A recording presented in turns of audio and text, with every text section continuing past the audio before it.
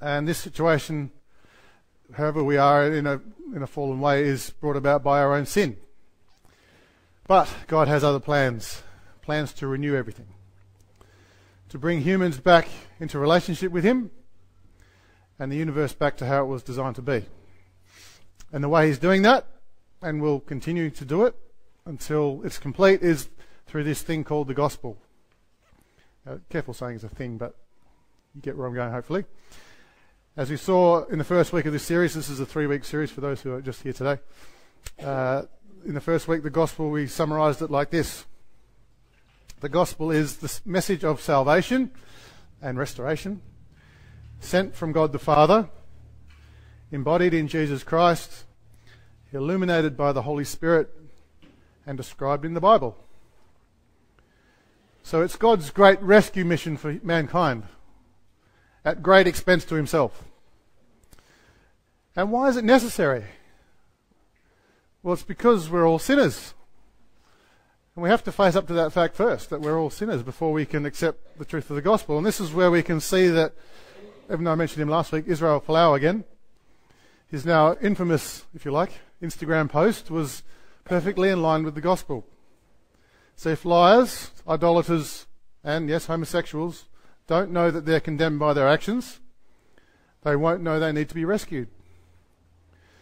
And if this all is Izzy was trying to do, and personally I say, good on you, mate, but I'm pretty sure that was all he was trying to do, just stand up for what was true. Now, hope they don't let him beat him down too much, but he could cost him quite a bit by the look of things. But the fact is, the truth will set us all free, won't it? It's the truth. Because every one of us, and Israel Folau would include himself in that list, we're all in there somewhere on that list, one way or another, if in thought, if not in action. And remember, Jesus says in the Sermon on the Mount, even if you think it, it's still counts against you. It's still sin. So the point is, we all need the gospel. We all need to be rescued. So how do we get on board with this rescue mission? That's kind of the question, isn't it? If we picture it as Jesus reaching down His hand to us, how do we accept His invitation to take His hand? Because I mean, it's a figurative thing. How do we don't literally take His hand? So thankfully the Apostle Paul puts it pretty neatly in Romans 10 verse 9. You probably all heard this verse, I hope. If you confess with your mouth that Jesus is Lord and believe in your heart that God raised Him from the dead, you will be saved. So it's about what you believe. Because the confess part as well, that comes from obviously the initial belief, because what you say and you confess comes from, that's simply a communication of what you believe. It's in your heart. And to believe is another way of saying to have faith, or to trust, or even to entrust. To entrust. You entrust yourself into the hands of the only one who can save you from eternal death. So it's like you're drowning, so that's the picture there, and that hand reaches out to you, that's Jesus' hand. How crazy would you be not to take it? But if you don't realise you're in the water, you're drowning, then you won't take it. That's the problem. That's what we need to get to the point where we understand that. So that's how you take the hand of rescue. Simply trust in His ability to do it and to want to do it. Because Jesus is who He says He is, the only way, and He can do what He says He can do, save us. And we can do nothing to help Him with that. All we can do is simply fall into that salvation and let Him carry us, really. Now then, hopefully we can see why resurrection is important. Firstly, because someone who's dead can't save you, can they? It's a bit hard. So that bit's pretty straightforward. But it goes a fair bit deeper than that, because it's not the kind of life that we already have that Jesus saves us into. Not at all. It's the kind of this kind of life that we have now. It won't cut it for heaven. And like I just said, we can and will die, unless Jesus comes first, of course. But if we're going to be with God forever, since He's eternal, then we need the kind of life that's going to be able to handle that eternal existence, what the Bible calls eternal life. And thankfully, that's the kind of life that Jesus brings. So that's part of the good news too, isn't it? It's that kind of life.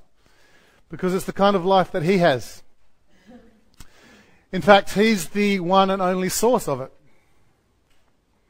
So you can only believe in Jesus and his ability to save if you are convinced that he can bring that kind of life, even to little old you and me. And that comes about by hearing the gospel and responding to it, which is how the reading we just had before ended, right? If you remember that last verse, John reminds us of his purpose in writing the gospel down. This is often taken as the summary verse of the whole book, John 20:31. But these are written so that you may believe that Jesus is the Christ, the Son of God, and that by believing you may have life in his name.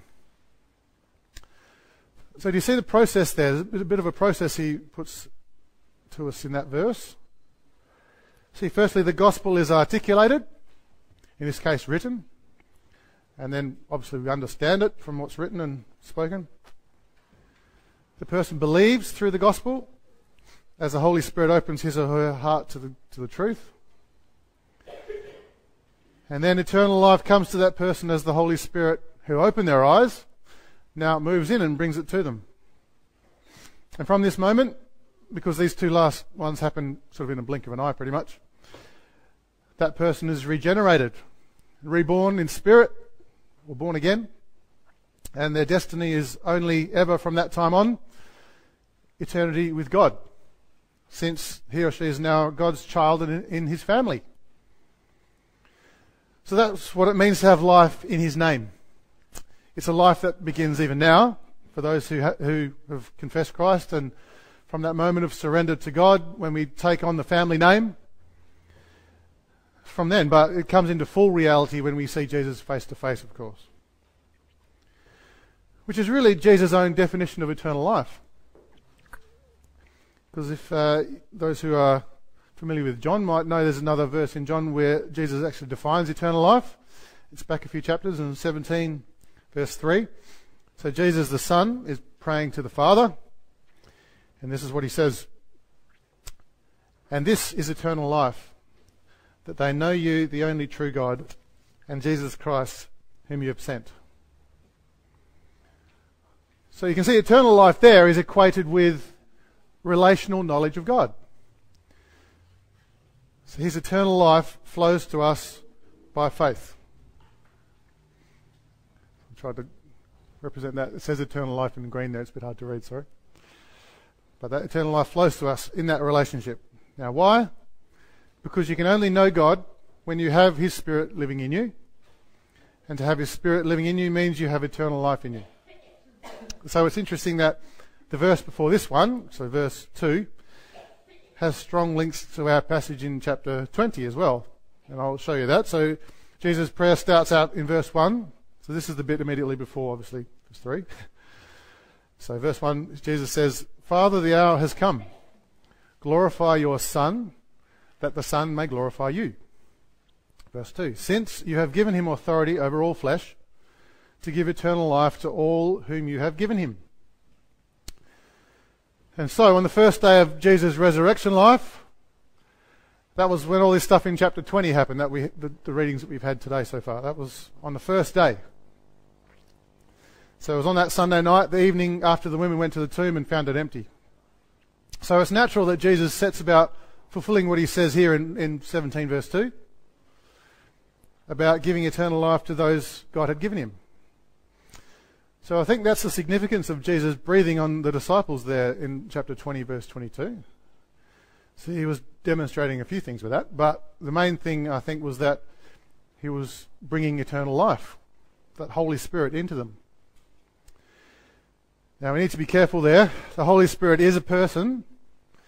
He's not just some magical vapor that somehow brings eternal life to whoever it touches, no matter who it is, or if you get the right place at the right time, you can just inhale it or something. That's not how it works. No, he's personal, so he only comes where he's welcome. So with their previous 3 years of working with Jesus, and then they'd just seen him crucified and then risen, that meant they were very happy to welcome Jesus into their lives in the Holy Spirit. And it's the same for us. If you welcome him into your life, if you realise that even though you're a sinner, He will forgive you and take care of all that, then he will come in. Before that, each of us is dead in our sins. But once Jesus comes into us by his Holy Spirit, death passes away and we are alive with eternal life. So those who are saved, we have eternal life and our natural life with us as well. But and I think Oswald Chambers actually put this fairly well. He says this: eternal life is not a gift from God. Eternal life is the gift of God. As in, God himself is the gift. It's the gift of God. And that's the big difference that Resurrection Sunday makes compared with Good Friday.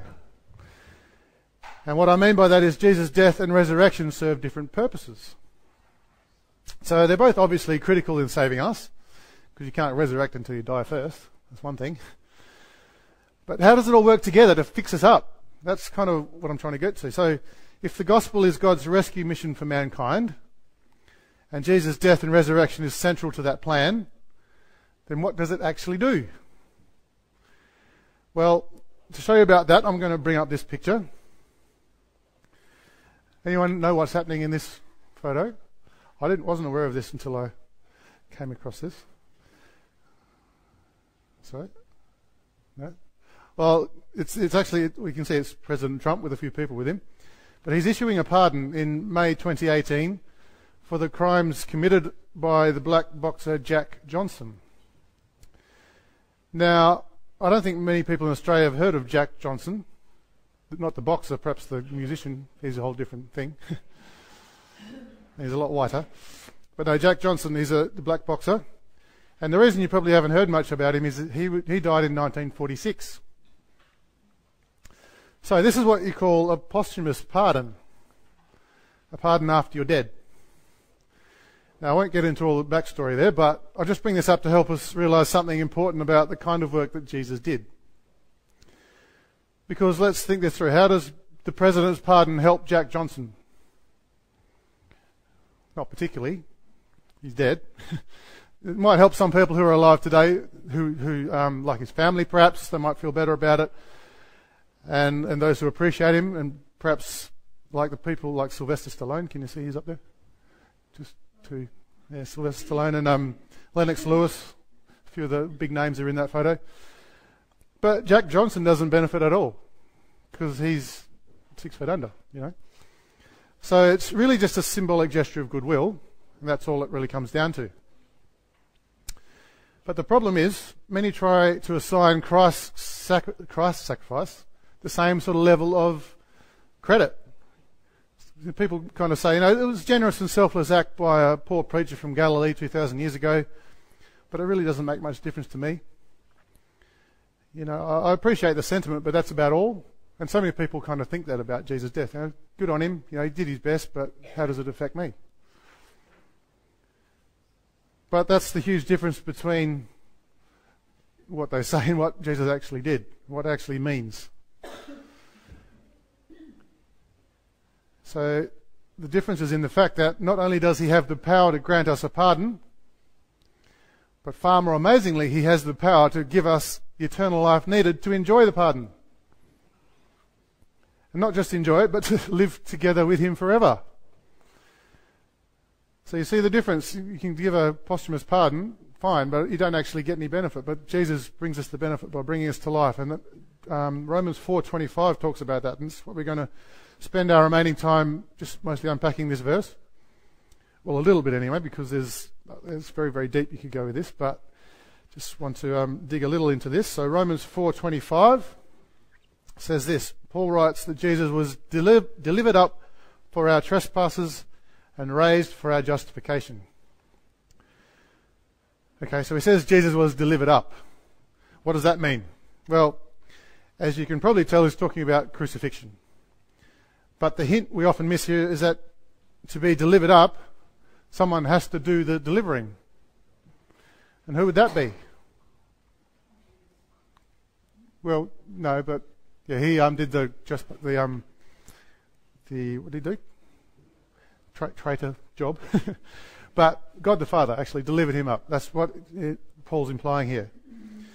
Because remember, God so loved the world, John 3:16, that he gave his only Son, that whoever believes in him may not perish but have eternal life. So God the Father gave God the Son up for our sakes, to be crucified in our place. Yes, we deserve that cross ourselves, but God delivered him up for us. For us, as in the sense of in our place. And why? For our trespasses. In other words, our sins. Because we've all sinned, and we're all condemned by a holy God. We're all on Israel's list there somewhere. Israel Folau, that is. Every single one of us. Me, you, lovely old Nana. She's on there too, sorry. Each one of us has sinned, and those sins need to be paid for. But we can't afford to pay it. We don't have the funds. Only the blood of Jesus can atone for sins. And that's exactly what happened on the cross. So Jesus was delivered up so that his death would deal once and for all with every person's sins. Now they're all paid for.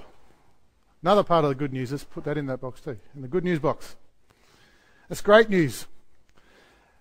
And that's still only part of the greater news that is the full gospel. Because if that was all, if Jesus just died for our sins, so we'll chop off the picture there and just do the first two parts. If Jesus just died for our sins and stayed dead, then we still wouldn't be saved. Why? Well, because like Jack Johnson, we would still be dead. And therefore, well, he would still be dead, sorry, and so would we. And we are dead in the sense that we don't have the kind of life that can exist with God in the new heavens and new earth that are coming. And it's a spiritual separation from God that we're talking about. So the kind of life we need, if we're going to benefit from our official pardon, is eternal life. It's the life of the Spirit of God, which is the same thing as the life of the Son of God, Jesus. The life of Yahweh.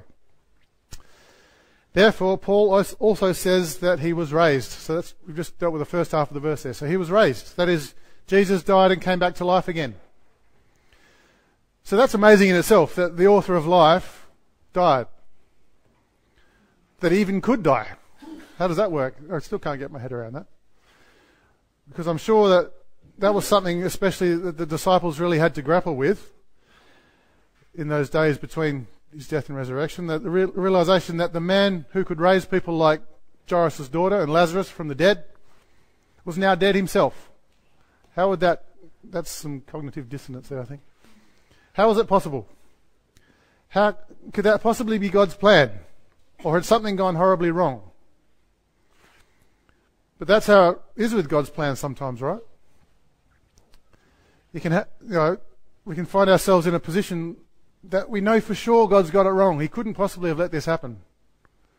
There's no way that he would have let Jesus die. It's just too wrong. And why does he let these bad things happen to me? That's just too wrong. That can't be right. My life's got too many problems. This world's just in too much of a mess. No, clearly God's either lost control or lost interest. That's what's happened. Is anyone tempted to think like that? Yeah? I'm sure the disciples of Jesus did between his death and resurrection. But that's where we need to remember God is always in control. He never lets anything go further than he's planned for it to go. And the question each of us has to ask ourselves is, do we trust him with that? Or let's shorten that still, do we trust him full stop? Do we trust him? All those things that happen in life, God places there so that he's constantly posing that question to our hearts. Do you trust me? Because we might think that Jesus' death is the end, but he knows, as Glynis pointed out, Sunday is coming. Sunday morning will bring us something special. And that something is the new life, new hope, new joy. And that was the response of all of Jesus' followers who saw him alive again. Joy. And that's just the response from having the one you love back with you. They weren't aware of everything else that was behind this. Probably. At least not at that stage. So yes, there's something far deeper in his return. And that was the fact that he now brought with him eternal life. He had a different kind of body and could bring that same kind of eternal life to those who receive it by faith. So there was some great truth in that statement Paul makes in Romans 4:25 about Jesus being raised.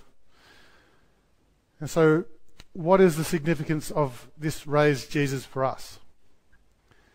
He was raised for our justification. Okay, so what's justification? Now, those who are regular here have heard me talk about this quite a bit, but let me just explain it for those who haven't heard.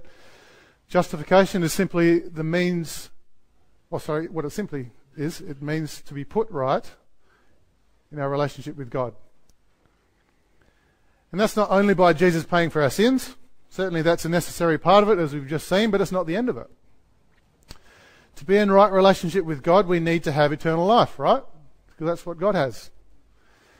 For the same reason that Donald Trump can't have a relationship with Jack Johnson, because only one of them's alive. So Jesus' death clears the way for the relationship to happen, but his resurrection brings us that eternal life in himself, so that if we are in Christ, we have that kind of life too.